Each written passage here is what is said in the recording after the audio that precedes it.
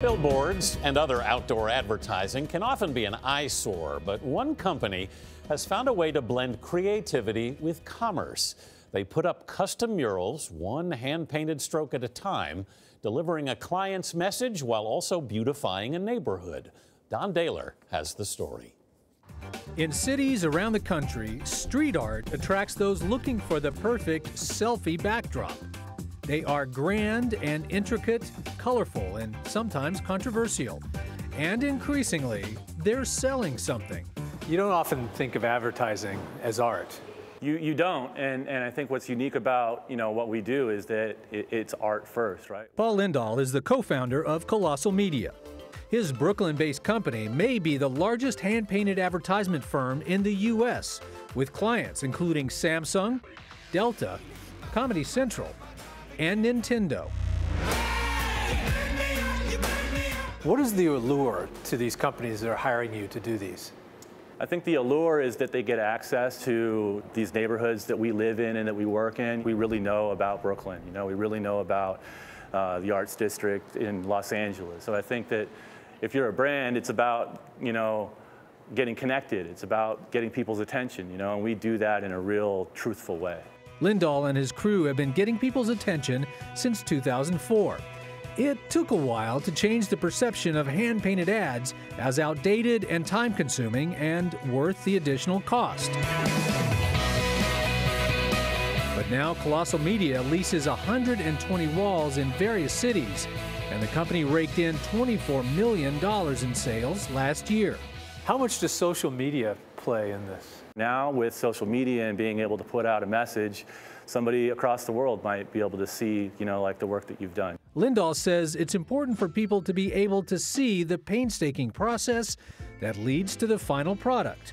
Outdoor art isn't easy to do. We were working through the bomb cyclone. We just pushed through that entire thing. We put something up on social media that showed the guys banging away while the wind was rushing by at 60 miles an hour. What's going on in here? So this is the room where we're mixing all of our colors. Every job that we do, we have to take the artwork and literally dissect it. So we find places on the artwork and isolate colors. But at the end of the day, when we walk away and we leave, the result needs to look like a banner. You shouldn't be able to tell that it's painted, right? It's got to be as good, if not better. Murals can be a big draw for tourists, like in Miami's Wynwood Arts District, where art breathed new life into a dying neighborhood. As the neighborhood grows, you'll be able to see pieces like this. Goldman Properties CEO Jessica Goldman-Shrebnick curates the Street Art Museum.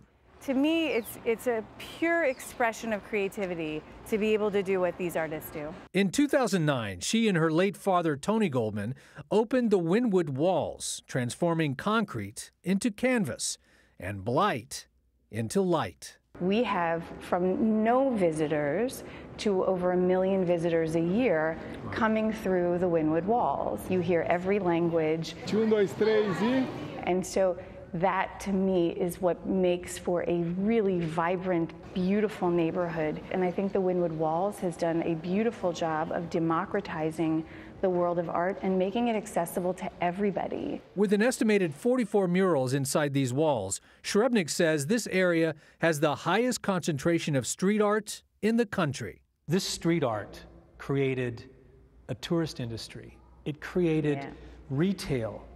It created a neighborhood. It's pretty extraordinary how one idea can have effects around the world and on so many levels, and I think we're just seeing the beginning. I think you're going to see so much more beautiful artwork, so much more public art, so much more art integrated into brands and products, and why not? It just makes life so much more exciting and interesting. And for once starving artists like Paul Lindahl, it makes for good business.